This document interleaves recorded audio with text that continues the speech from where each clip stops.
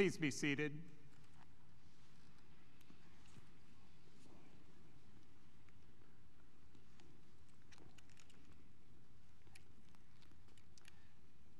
Let me invite everyone to hear these words from Holy Scripture. God is love, and those who abide in love abide in God, and God abides in them.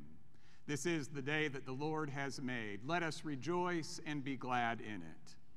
Friends, we gather in the presence of God today to give thanks for the gift of marriage, to give thanks for two particular gifts named Michael and Danette, and to witness their joining together, surrounding them with our prayers and our blessings, and to ask God's blessing upon them so that their love for one another and for God might be nurtured and might grow. God gave us the gift of marriage so that two people may help and comfort one another, living faithfully in plenty and in want, in joy and in sorrow, in sickness and in health, as long as you shall live. God gave us marriage for the full expression of love between two people. In this marriage, Danette and Michael will belong to each other, freely giving of themselves, expressing affection and tenderness as best they know how. We rejoice, therefore, in this day and in these gifts, and we give thanks to God for the joy and promise, not only of today, but of Michael and Danette's new life together. Let us pray. Gracious God, you are always faithful in your love for us. Look with mercy upon Michael and Danette, who have come seeking your blessing. Let your Holy Spirit rest upon them, so that with steadfast love they may honor the promises they make on this day. Amen. Amen. Danette, understanding that God has created and ordered and blessed the covenant of marriage, do you affirm your desire and intention to enter into this covenant? If so, would you please say, I do? Oh, yes, I do.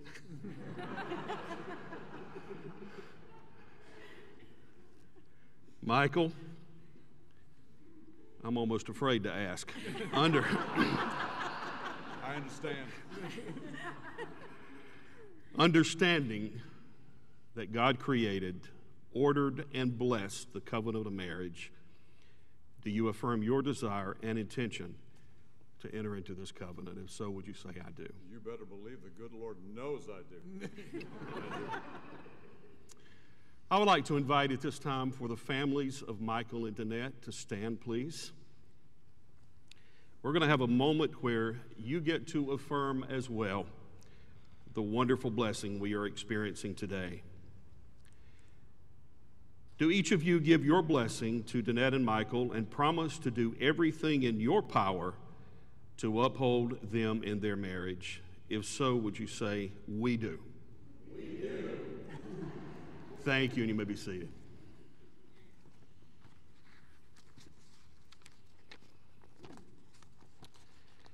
I would like to say a very special thank you to a couple of folks today.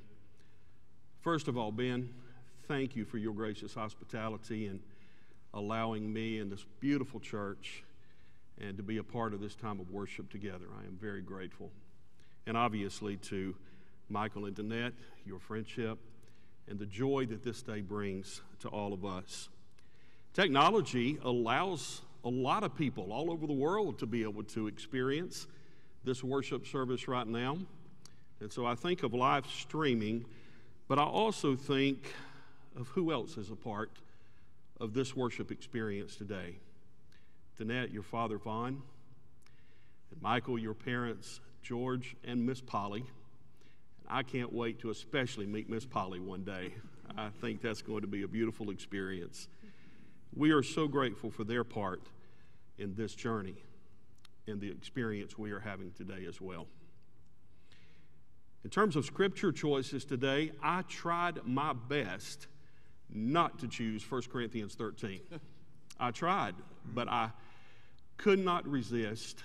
And I actually was talking to a group of elderly folks the other day about this very passage, and one just yelled out, "It's the great love story." And I said, yes, in fact, it is the great love passage, and I would like to share it with us all these familiar words. If I speak in the tongues of men or of angels, but do not have love, I am only a resounding gong or a clanging cymbal. If I have the gift of prophecy and can fathom all mysteries and all knowledge, and if I have a faith that can move mountains, but do not have love, I am nothing. If I give all I possess to the poor and give over my body to hardship that I may boast, but do not have love, I gain nothing. Love is patient. Love is kind. It does not envy. It does not boast.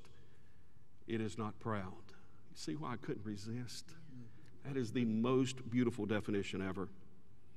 It does not dishonor others. It is not self-seeking. It is not easily angered. It keeps no record of wrongs. It doesn't keep score. Love does not delight in evil, but rejoices with the truth. It always protects, always trusts, always hopes, always perseveres. Love never fails. But where there are prophecies, they will cease. Where there are tongues, they will be stilled. Where there is knowledge, it will pass away. For we know in part and we prophesy in part, but when completeness comes, what is in part disappears. When I was a child, I talked like a child. I thought like a child. I reasoned like a child. When I became an adult, I put the ways of childhood behind me. For now we see only a reflection as in a mirror. Then we shall see face to face. And now there are three things that remain: faith, hope, and love. And the greatest of these is love.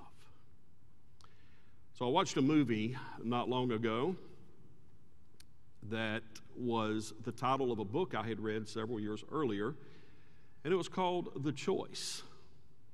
I had to remind myself about some of the details of the movie, but it really didn't matter in the end because it was the title that really grasped me, because I knew this day was coming. Isn't it amazing that life is filled with so many choices and so many intersections? And folks, I know many of you have heard this story 100 times, but I could not do this moment without recapping it once again. I was at a baseball game with Michael and decided to show him a picture. He liked the picture. I was in the parking lot of a restaurant here in Greenville with Danette, and she said to me, "You look like you have something on your mind," and I was trying to decide whether to mind my own business or introduce her to someone. I decided not to mind my own business, and I introduced them by text that day, and they met later. Michael texted me at midnight. Per Ben's instructions, I cannot tell you what that text said, but I will be happy to share it with you after the service. Needless to say, he was pleased. And we have before us a beautiful love story that has lived itself out to this point, and we all look forward to seeing it continue to live itself out before us. I chose this passage. It is the great love chapter, but I love how the simplicity and profoundness of Scripture both embrace us. John 3:16, for example, we all learned in Bible school very early. The most simple verse in all of Scripture, maybe? No, I don't think so. I think it may be the most profound verse in all of Scripture. And the great love chapter is more than just about Michael and Danette and all of the many great love stories that may be a part of this congregation today as we worship. The great love chapter reminds us, as this beautiful couple would challenge us all, that it's about who we are as a society. It's about who we are as a church. It's about how we reflect upon each other and how we treat each other and how we embrace each other and we accept each other. That God loves even those who disagree with us sometimes. And He embraces us. And so we celebrate the great love chapter because it, in fact, is the great love, in my opinion, challenge to all of us. I want us to grasp this gift that I know both of these well enough to know that they want you to embrace for yourselves as we are challenged as the church in this love celebration to understand the title of a sermon I once preached, love is a verb. It's an action word. It's not just what we say to each other, it's how we treat each other. And it's how we behave with each other, and it's how we love and encourage each other. Folks, I don't have to tell you, this is a beautiful couple standing here before us. These are beautiful folks. But I have listened for hours over the last few months to each of them. Michael will acknowledge his attraction to Danette, and Danette will acknowledge her attraction to Michael. But you know the words I hear over and over again are the words kindness and generosity and depth. All of the things, once again, that challenge us as the Church of Jesus Christ. Michael and Danette, it's been somewhat of a whirlwind. And tomorrow, by the way, is his birthday. I called him a couple of days ago and I said, "You were so kind to me on my birthday, I would like to take you out for a very special birthday breakfast on your birthday." And as gracious as he is, he said, "Oh, you are so," and then he stopped. Gonna have to take a rain check on that, Tony. We're not going.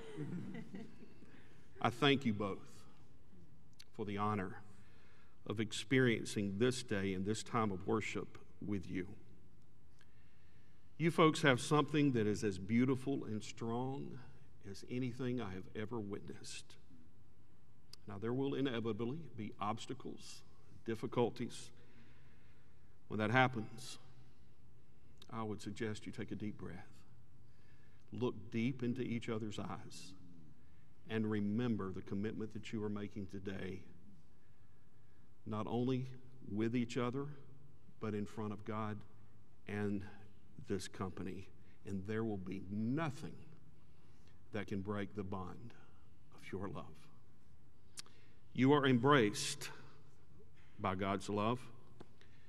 You are surrounded by love in this beautiful sanctuary. Michael, my dear friend and brother.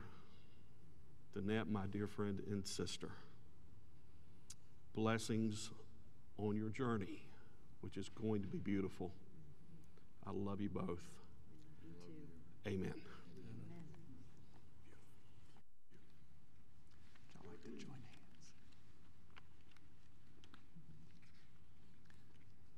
Michael, please repeat after me. Yes.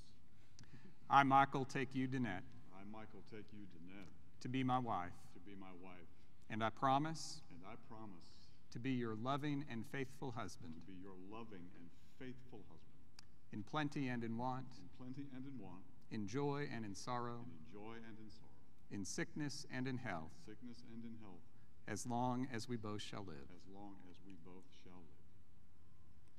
Danette, please repeat after me.